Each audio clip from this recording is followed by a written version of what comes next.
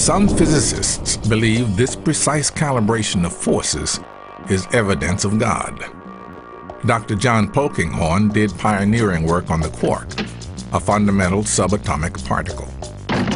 He is also a Knight Commander of the British Empire, a Sir.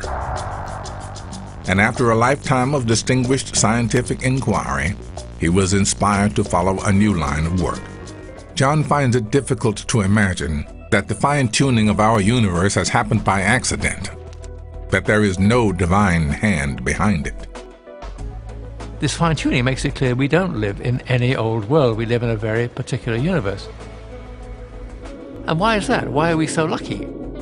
Of course, religious belief offers you a very straightforward and attractive explanation.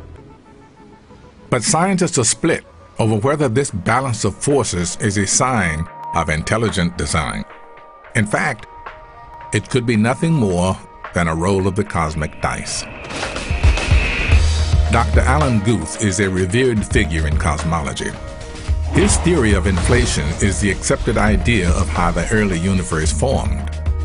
Inflation says that right after the Big Bang, the universe expanded phenomenally fast, doubling in size 100,000 times in just a fraction of a second.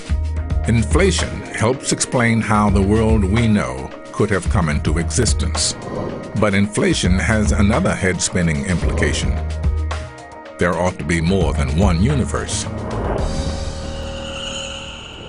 An important feature of this process of inflation, what tends to happen is it stops in some places, and those then become universes, and elsewhere in what we now call a multiverse. The point is that there really is a multiverse. We would be living in just one of these many pocket universes. That could be, for example, our universe right there. Each of these pocket universes could have different laws of physics. To Alan, our universe is not carefully crafted by a divine being. It's just a lucky roll in a cosmic crapshoot.